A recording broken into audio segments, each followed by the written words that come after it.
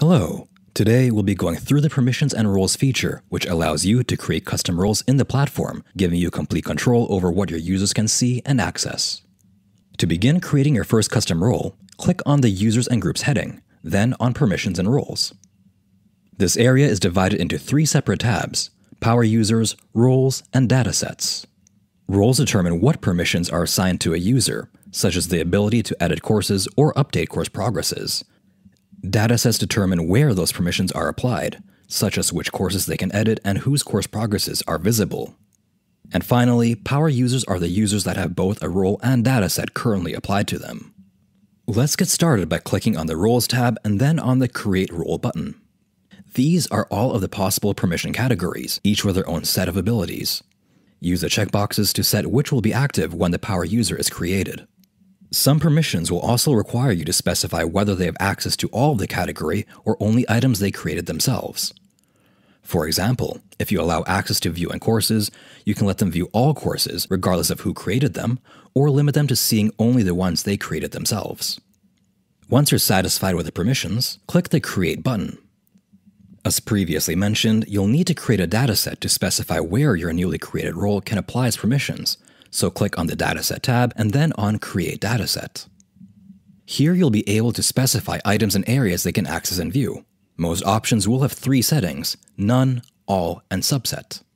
When selecting None, this will prevent the power user from seeing anything related to the dataset. This is a default setting. On the other hand, All will allow access to all of the items related to the dataset. And finally, Subset lets you specify particular items that they have access to.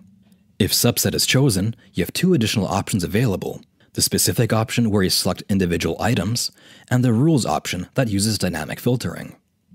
An example of a dynamic filter would be assigning a power user to any course that contains the word onboarding. You can stack as many rules together as necessary and choose whether all or any of them must first be met. Regardless of what you've chosen, it's important to carefully consider what they will need access to. For example, if you want a power user to be able to manage course enrollments, they will need viewing permissions for both courses and users. Another example would be running reports. If you select the Run Reports role, you would also need to select the correct datasets.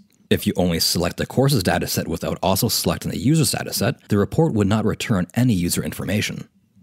Once you've created your role and dataset, click on the Power Users tab, then on the Create Power User button. Select the users you want to set as a power user, then click Next. Choose the role they should be assigned, and click Next.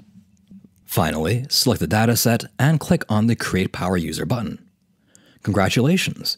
You've created your first power user. You'll now see them in the power users list, together with options to edit, delete, and to log in as the user. When a power user logs in, they'll see an interface that's similar to the admin one, but scoped to only show the features and content that they're allowed to see.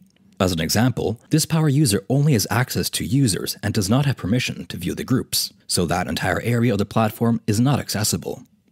If you have any additional questions, you can use the button in the bottom right corner of the screen to contact our support team.